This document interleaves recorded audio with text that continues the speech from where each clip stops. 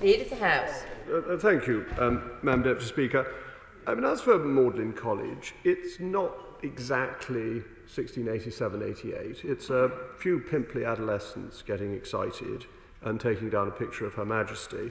It makes Magdalen look pretty wet, but it's not the end of the world. I wouldn't get too excited about that, though it does amuse me to speculate as to what would happen if one of Her Majesty's subjects suggested taking down the Stars and Stripes in an American university. It might not be enormously well received, and as I think the pimply adolescent in question is an American citizen, he might like to think about that.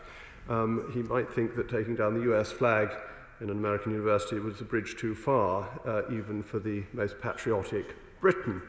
As regards the academics refusing to teach, I mean, I'm half tempted to say you should be lucky not to be taught by such a useless bunch. That if they're that feeble, what are you missing? And what are they doing there? Why don't they have any pride in their country, our marvellous history and our success? And Rhodes is not a black and white figure. Perhaps they're not learned enough to have bothered to look up the history of Rhodes in any detail, which has been written about quite extensively now. And as I say, he is a figure of importance and of interest and of enormous generosity to Oxford. Do they want to give the money back to the descendants of Cecil Rhodes, or are they intending to keep it to themselves? So we must not allow this wokeness to happen.